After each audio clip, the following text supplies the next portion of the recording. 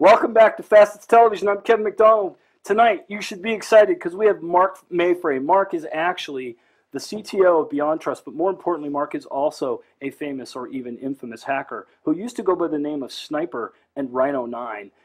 We're going to get started with Marc right now. Thank you so much for coming in and talking to me, Marc. Absolutely, man. Happy to be here. I got to tell you, as a friend, I've wanted you to come on the show for years, and I really appreciate you finally agreeing to come on the program. Happy to be here. We know that today the world of cybercrime is a huge deal, and I know that you're honestly quite a player in that market. So can you give me a little bit of background? You started this at 17 years old.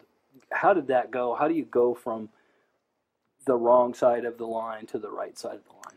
Yeah, I mean, I think what's most important to understand was that hacking back in the kind of late 90s was much more exploratory and kind of seeing how things work. It was about getting out there and breaking into things like universities, governments, whatever had interesting computer systems. And so for me, it was also on a personal note, kind of an escape from, let's just say, a very crazy upbringing in home life. So got into hacking when I was about 15 years old or so. And everything escalated quickly into breaking into government systems and other types of, let's say, more sensitive systems. And when I was about 16 years old, I ran away from home for about a year.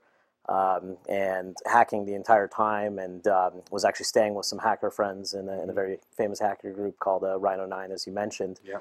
And after about a year of that, actually came back home, and my mom was relatively cool about it in the sense that she said, hey, if you can get a job and start supporting yourself, don't need to finish school. If you can't in 3 months, then you should probably go, get back to school and get it going. And I was lucky enough, I guess you could say, but about 2 months after getting back from having kind of run away and was hacking, I was actually raided by the FBI. Okay, wait, he just said lucky. I'm lucky to be raided by the FBI. That's good, man. Right? That's good. It's credentials these days. That's right. That's true. So, the FBI raid was a good wake-up call, in a sense of, and a literal wake-up call of How did that go waking down, up. Marc? I mean, it's funny because it's a lot like things that you would see in a movie. Even though I was a computer hacker and pretty harmless guy from a physical sense, when they raid you, you never know, are you a kid with a gun or have a crazy dad or whatever the situation might be.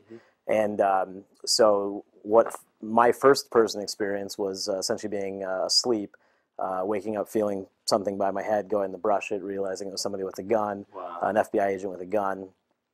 Telling me to, kind of stay still while they essentially made sure I didn't have any sort of weapons, anything else.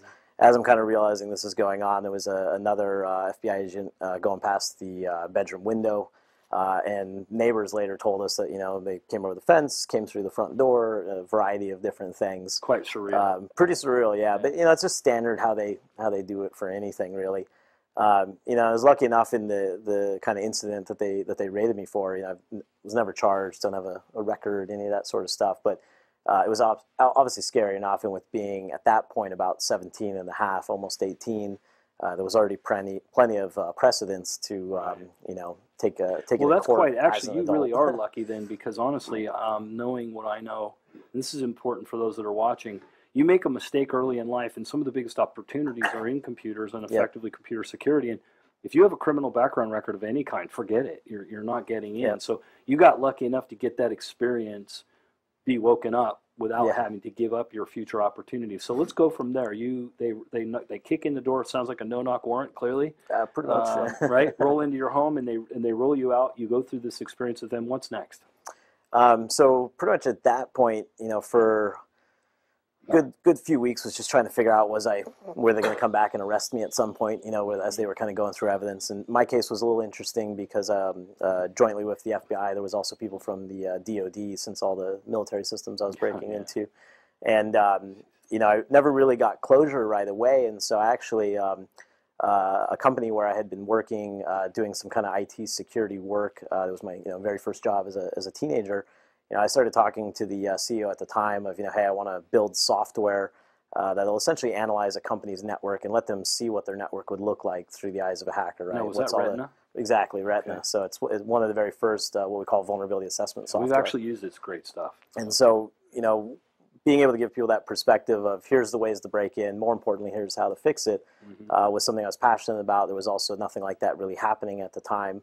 And so I started down that path with a friend of mine. This is when you're 17. This was when I was 17, yeah. So I was learning business quickly. Yeah. You know, amazingly enough, it was within a couple of years, the company was already humming and already had a lot of customers. About 2.5, 3 years into the company, we actually, crazily enough, had won the worldwide contract for the entire Department of Defense. So we had that contract for about 10, let's say over 10 years, that every military base in the world, Army, Navy, Air Force, Marines, Coast Guard, were mandated to use. And it was that whole thing was a crazy experience. I remember we were in San Antonio at one of the bases where they were doing the testing against us and our competitors. And there was a higher up from the military that came in and said, you know, where's this chameleon guy, which was one of my old hacker nicknames. And I instantly in that moment was like, wow, we're done. You know, the guy's going to remember. No matter what, by the way, Mark had colored hair at this time. It was like blue, right? Blue or green, depending on the week, And you know, sure enough, the guy came in. He ended up being totally cool and was more just like impressed that I had turned my life around and was doing something. And so it went from something that was about to feel like a negative that's a pretty to a very amazing positive thing. And thing. let me take that for just a second if I can, because there's a lot of kids that are still exploring, and honestly, I have issues with it because of the damage nature. But on the other hand, how do you get them to understand that there is a good side and you can still do the research and enjoy the challenge without having to break the law? Yeah, I think what's amazing today, both with how security has changed, where there is entire professions, there's a massive industry, there's so many ways to go. It's done well for me. You know, and you can make money doing this. You know, the legal form of hacking these days is penetration testing, where you're legally hired to break into companies, and it's just as thrilling and more challenging, I think, in a lot of ways. And I think also what's different today is that just technology itself has grown. You know, you have virtualization technology where you can create your own lab in your own house. You know, again, it's very different in the that kind of late 90s time frame, where if you want to go learn about some, you know, interesting version of a Linux or Unix operating system, you know, you wouldn't have that in a lab in your house. On your computer. You would go find a university or a government system that had it. So I think beyond that, the big change, though, is that, you know, just as you know, is that cybercrime has come in such a big way, particularly in the last 5-10 years, where, you know, I was kind of more exploring and seeing what I could do, but I also didn't have the allure that a lot of kids these days have, where if you have that skills, more than just exploring systems, you can use that to go make money and do real damage and get involved in a lot of things that definitely will be held against you in some way. You know, for sure. Many years in prison for very scary. So from that perspective, I mean, you went from being the person entering the networks to the person on the other side in the defense, and it's kind of interesting because when you're a hacker, you only have to get it right once. When you're the defender, you always have to get it right. So what's that like in your life, being, you know, responsible for defending from the highest end of the enterprise? I mean, I think defending is much harder. Just as you said, you have to get everything. You know, it's not just that one way, and that's what I think is kind of cool. I mean, what drove me to get into hacking is just a curiosity, right? Being the kid taking apart the radio just to see how it worked, and trying to make things work in a way maybe that they were unintended. That curiosity and that thought process is really at the root of most every hacker you meet. And I think what's so cool about trying to create defensive technologies, trying to solve these problems, is just intellectually it's much more difficult. It's not always the more glamorous and sexy part, in the sense that most of the offensive stuff is what kind of runs the headlines, if you will, of the world. It gets you the cultural notoriety. Right. But I would say from a pure satisfaction, trying to figure out these complex systems, how do you defend against a whole variety of attacks, a whole variety of attackers, where now it's crossed over where it's not teenagers. There's the evolution of espionage now, where cyber attacks coming from foreign countries is just a part of anything. Organized crime is involved. It's cool in a sense to be working in a field that, unlike a lot of areas of business, you're not just worried about your kind of company and your product and what you're doing, but how does that have the larger impact in fighting there are lives involved. Crime. So I wrote an article a few years ago called Digital D-Day that got some little bit of attention, and I think we really have crossed over the chasm into a time when our infrastructure and our security and our military are all at extreme risk. Absolutely. And as the more these small actors realize they may not be able to beat us head-to-head militarily, but they can certainly play in an equal field with us on technology and fight that fight. So what a great place to be from your perspective. So tell me a little bit about Beyond Trust. What are you doing there? So Beyond Trust, I think we do something pretty interesting where we still have Beyond Trust acquired my original company, Digital Security. And so we have both a combination of the vulnerability assessment, how do hackers break into systems, and privilege management, which is what are users and what are people who have access to your environment, which could be employees doing something malicious, or could be somebody that's stolen access into your environment, like a hacker. And we try to bring those two things together where we can tell you not only how people could potentially break in, but a lot of times once a company, you take any of the headlines, the Sonys and everything else going on, by the time servers are actually having stolen data stolen from them, there's usually not so much hacking involved. The hacking's more up front to steal a level of access that allows you to move throughout the company, just like any IT person would, really. That cascading access or accelerated exactly. access. So we're trying to bridge those two kind of worlds of the kind of IT security and IT operations. So from the perspective of your history, I mean, you discovered the code red worm. You've been testifying before Congress multiple times. So you're clearly a cultural icon. What's next for Marc? I mean, what's your what's your pinnacle for the next 5 years? What would you like to be doing? That's always a hard question. I mean, I think these days I think more about the fact of how much has security really kind of evolved and grown, in the last 10, 15 years. And the reality is a lot of things have actually gotten better. There's a lot of technologies that are better. There's a lot more noise out there. Because there's that many more people that are trying to profit off, these sort of crimes. A lot of false claims too. Yeah, and I think one of the things I think about a lot is that a lot of times when security is talked about, it's the more high-profile, large enterprises, government, spy versus spy, all this sort of stuff. And what we've seen is that a lot of cyber attacks, they're affecting just your everyday business, where a small medium business is broken into, and their bank account, has $100,000 drained out of it. Yeah. And those companies are at a complete disadvantage right now, and I think it's an area that individuals people too, really because focus. it's so sophisticated. Absolutely, yeah. Individuals a whole other challenge. Yeah. So as we kind of go forward, I think there's two sides to the market. There's that and let me start real quickly. I think our primary issue as a nation is that other nations' kids seem to want to join the fight against America, right? Right. And it seems that some of our kids are joining the fight against America too. And I'd really like, if nothing else in my life, to help turn the minds of those kids into defensive fighters for our war against the world, meaning our defense of the nation. Right. How do you convince kids that think it's exciting to go after their own government, that maybe it might be better if they got involved in some of the positive things? I mean, I think one of the first things is kind of like I talked about with the allure of getting into cybercrime or getting into just offensive stuff against your own country, is one of the challenges you have even right now happening with new legislation that's trying to be put through that really takes the criminalization of very very very small time hacking to crazy degrees, right? And a lot of it is it's kind of double-edged sword that it can be used against just everyday researchers.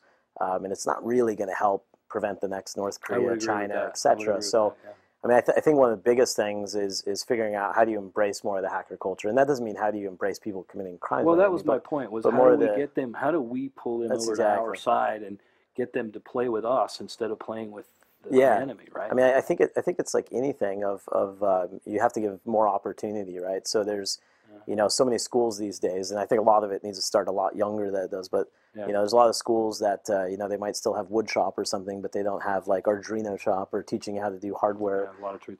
There's just not a lot of good outlets, and so if you don't provide some sort of extracurricular, etc. outlet for this sort of skill and talent, it's going to find some way. And particularly when you're young, you're just more anti-everything minded. And it's about adrenaline, right? And it's notoriety. And all that. That's why I understand it. I really would like to find a way to find it. It's a hard problem. So listen, I'd love to get a commitment from you that you'll come back again. Absolutely, in the future. man. Is that I'd something love to. You're down for? Absolutely. Marc, as always, man, thank you so so much for coming in, and I really appreciate it. I mean, we've got anonymous fighting ISIS now, so maybe we can convince those kids to help us do some other positive things. I'm Kevin McDonald. You've been watching Facets Television, and with me tonight has been Marc Maiffret with Beyond Trust, and I hope you'll come back next time. Hi, this is Marc Maiffret with Beyond Trust, and you're watching Facets Television. Get in touch with me at www.beyondtrust.com. Hi, I'm Steve Van Wormer from Ion Productions. Thank you for watching. Welcome back to Facets Television, and I'm Kevin McDonald, and today with me I have Cobi, Travis, and the real star of the show, Ruby, right here. And what we're going to talk about today is a product called Find 'em Scent Safe, and it really is what it is. It's effectively a scent safe. Take a fresh scent from your child or your loved one, and you put it in the freezer, and if you ever need to find them, these folks help you. So thank you so much for coming in today. Thank you. I appreciate it. Thank you. So why don't you tell me a little bit about how this started and how it works, if you would. Sure. A few years ago, worked bloodhounds, missing cases, missing persons, and Alzheimer's and such, and came up with the idea of having families be prepared just in case if somebody goes missing, because it helps the bloodhound have a scent item that's not contaminated. I have children. I kiss them goodnight. I lean over their pillows to do that. I do the laundry. So my scent is on everything. Okay. And we wanted something where when the dogs aren't finding people, why are they not finding them? And that's where it came up with not having a good scent on them, because to find that one person, which is what the dogs do, they scent discriminate and they track that one. We need to put everything in the dog's favor to find people faster. And then Travis is the one that made the product. Oh, really? Right on. Okay, so what was your inspiration for that?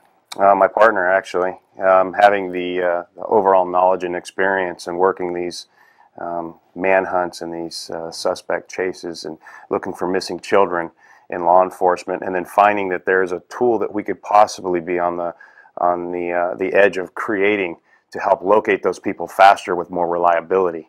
As Cobi had spoken on, the contamination is a huge factor in our success in using these dogs. They need clarity in what they're looking for, right? Absolutely. Yeah. Scent is like a fingerprint. They're not two alike, even with identical twins. So that we can eliminate the contamination factor and we can apply that in a proactive tool, such as the Find 'em Scent Kit, to give this dog, when that unforeseen event takes place, it could be an amazing location, locate and help bring some closure and a child or an adult home before it's too late. So how do they get in touch with this product? I mean, how does it work? Are you part of a foundation, or are you selling them retail? How does that work?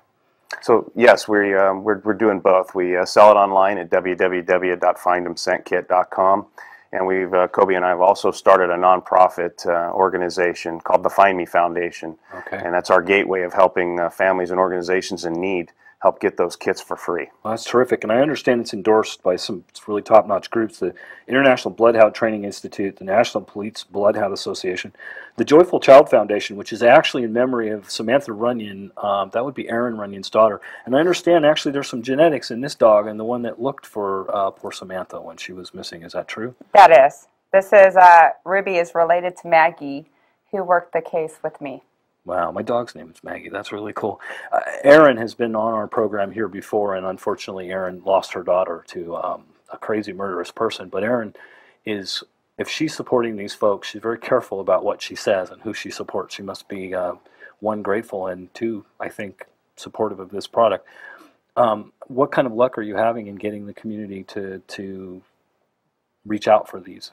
That's our biggest thing, is we're trying to educate the community, because there are fingerprint kits out there, DNA kits. I used to give them out all the time. Yeah. We absolutely still say use those.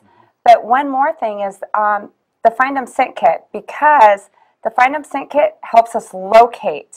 We don't want to identify. Right. We want to locate, Right. and that's our goal.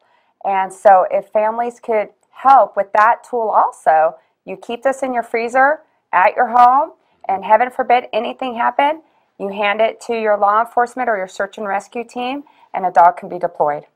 The thing about it too is that when a child goes missing, and this is something that many of you know, I've been involved in the missing children's issue for a long time. If we don't find them quickly, we generally don't find them in a condition that we want, and we want to bring them back safe, and the faster we can do that, the better. And it looks to me like this is a really great way to do that. How can folks get in touch with you again? Can you remind me? Yes, it's you can buy us online at www.findemscentkit.com, and we're available for any contact. You can also reach out to us on the contact button on the website as well. Now, are you guys looking for support partnerships, agency groups, things like that? Are you looking to be working with other nonprofits? Have you reached out? Absolutely. More that we can help others and vice versa. As long as it's helping the community, that's our goal, and saving lives. That's our goal, and we're more than willing to work with anybody, because more we work together as a community, more we can help other families. The more lives that get saved. Well, I got to tell you, I think it's awesome, and thank you so much for coming in. I very much appreciate it. And you don't need to change hands. Oh, I will. You're very good at it. Thank you. One thing too to mention, if John Walsh ever got wind of what we had, I think he would be a great proponent and a great assistance in us getting it out to the right people as well. Well, we'll have to see about what we can do. I've actually met John a couple of different times, and we'll see what we can do about that. So thank you for having us. Thank you very much. I'm Kevin McDonald, and with us today are the folks from Find 'em Scent Safe. Thanks for watching. Hi, I'm Brandon McNeil for EyeOn Productions, and make sure and keep an eye out for the Ask Dino show, the innovation segment, and the new cutting edge FACETStv. Hi, I'm Cecily Kellen, and I'm part of the crew here at EyeOn Productions. Thanks for watching our shows. My favorite is Innovation segment. What's yours?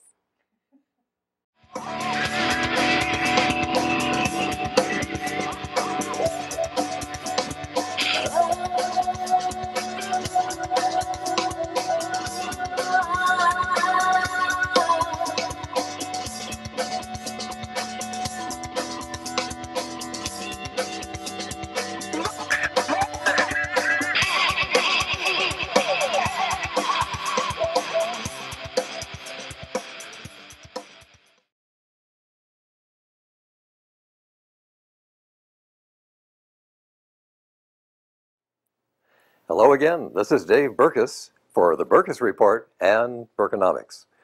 I'm pleased to bring you business tips that come from entrepreneurs who have succeeded wildly and succeeded or failed, and each of which has a message to learn. Today we're going to talk about raising cash and the ways in which you can do it right and perhaps do it wrong. The first thing to talk about is what are the sources of cash as you look for the cash that you need.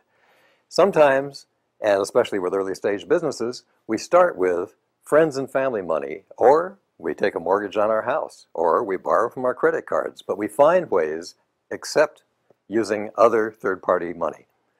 Once this business has begun and you begin to prove to yourself and maybe to others that the business can succeed and make money, it is time to think about whether or not you need third-party money to succeed. That money can come from angel investors, angel groups. It can come from Kickstarter campaigns or other forms of crowdsourcing. There are many ways of getting those kinds of funds, but you'll know that in almost all of those cases, except perhaps a Kickstarter campaign today, you've got to give up some control, and you'll have to know that you have to formalize many more of the business practices than you've had before. It's important to know that you are yourself until you've taken money from others, at which time you really belong to other people as well as yourself. So those are a few of the sources of early stage money. There are larger sources for larger amounts, but I think that those are things that most of those kinds of business people know for themselves. So let's move on to what happens when you take money from friends and family and then go to professional money as your second source. We who are professional investors often call this the dirty cap table, a term you've never heard before because we invented it. But what it means is sometimes you will take money from friends and family who are willing to give you money at a valuation much higher than the professional investor will ever give you for the same company. And when we look at that, we often have to worry about whether or not we have to go to those investors who have come to you earlier and invested in you and tell them that we're about to give them a reduction in the value of their investment. It's a very uncomfortable conversation. But it's one that we have to have sometimes to clean up the company to allow other investors who have a more professional attitude begin to invest in that company. And we call it the dirty cap table because we have to clean it up. So why not start with an investment from friends and family at a reasonable value? Why not start by having somebody else help you value that company at the original investment to make sure that those first investors are not burned? And we see at that time a cap table that seems reasonable, and there is no renegotiation necessary. It's a much, much wiser way to start an early stage business and to reward those who gave you the money at the most risk at the earliest time. The last thing I want to talk about today in this short episode is the every $3 million crisis. The every $3 million crisis. There are 3 predictable crises in early stage businesses. And you may have experienced some already, but let's just talk about them quickly. First of all, assume you have enough money to start. That's not a crisis, or you wouldn't have begun business in the first place. But you get to about $3 million of gross revenue, or you get to about 20 employees, and the first crisis is you as an entrepreneur rarely have a span of control wide enough to be able to manage those employees, and you need, for the first time perhaps, somebody in a layer below you to do that management job.